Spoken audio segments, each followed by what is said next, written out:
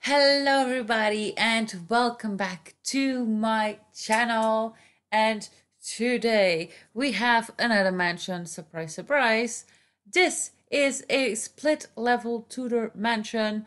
I have built quite a lot of these before, but I promise that every time they are different, both on the outside and on the inside, and the different things that they bring. So this here is a older looking mansion, an older looking Tudor mansion, I mean. The other ones were more modernized. This one is very traditional. Not a lot of work has gone into this house, but it's very nicely preserved. And I really like this house. For me, the special room of this entire house, I always pick my favorite room is the split level bathroom that we have on the downstairs. It looks really good. Now, usually my split levels tend to have a higher foundation. So, the highest your foundation is, the more steps you will have to go up to get to, the top of the level.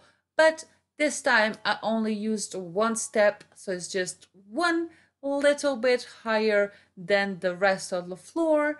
It gives it a little something different, but it's not overly drastic, which is what I wanted. Plus, then you don't have the need to put in any stairs because Sims will go up those with no problem. But if you have a higher foundation of 2 steps or more, then the Sims won't be able to go up unless you have stairs there. Another very beautiful room in this house is the entry hall. You have a double staircase that goes up, and you have a little mezzanine level up there where you go up to the bedrooms and stuff like that. And you can look over. I always like to include mezzanines in my homes. Another thing I really like is this floor that I use a lot, and double stoves, another thing, kind of trademarks of this channel. But anyway, let's get to it. So this is a 8-bedroom house. Most of the bedrooms are doubles. You do have, I believe, 2 single bedrooms. Here we are creating a guest bedroom or not. You can live or use this as your bedroom. But usually I like to think that the bedrooms downstairs are guest bedrooms. And because it is downstairs, we were able to create a split level. Here is the best room in the house for me. This is going to be the bathroom.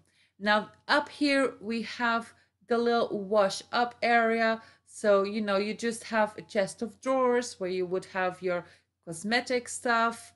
You have, your bath towels and your perfumes and stuff. Then the sink. And then down here we have a Foot Club bathtub. Is it Foot Club? It's something like that. Dog.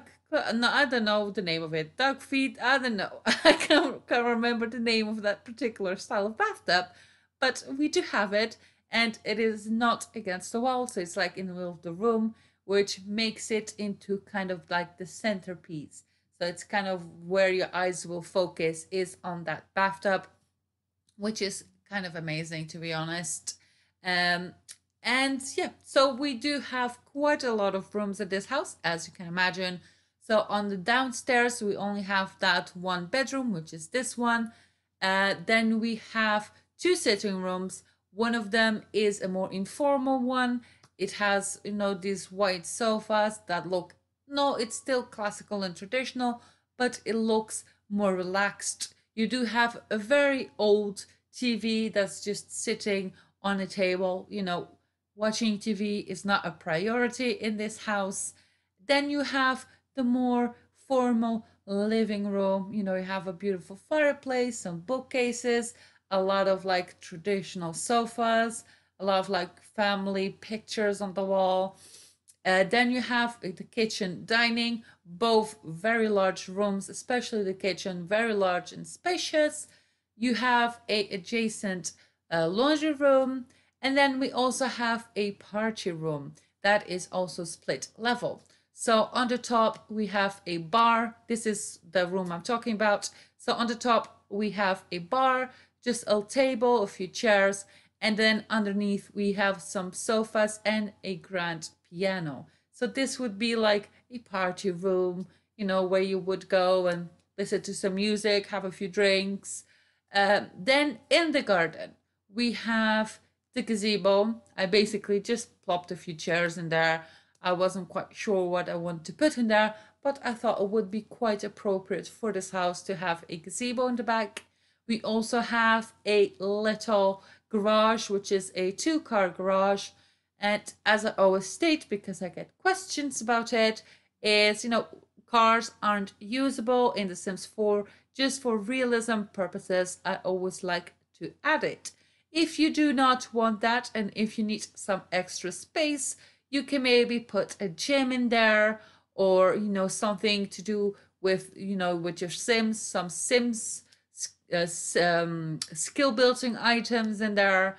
You could do a lot of stuff. It's quite a big room. You can even make a room in there for a bratty teenager. Anything you want, you can do it. This house does not have a pool. There's enough room for you to put it, but I did not think it was very appropriate for the type of house. So instead, I put in the new hot tub. I was going to say bathtub, but the new hot tub that came with the new update. So it's kind of like in the corner. Then we also have a little, I'm not sure how to call it, gardening area, where basically I just colored the floor to make it look like there's roses growing from the floor. And then we have those garden boxes where you can actually plant your own things. So, a garden patch. Yeah, is that the name of it? I'm not sure.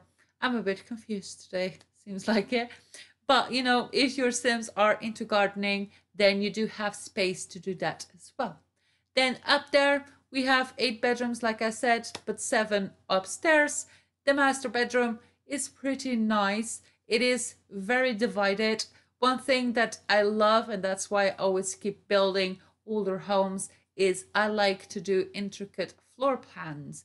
Modern houses, everything is very open plan and everything is very next to each other.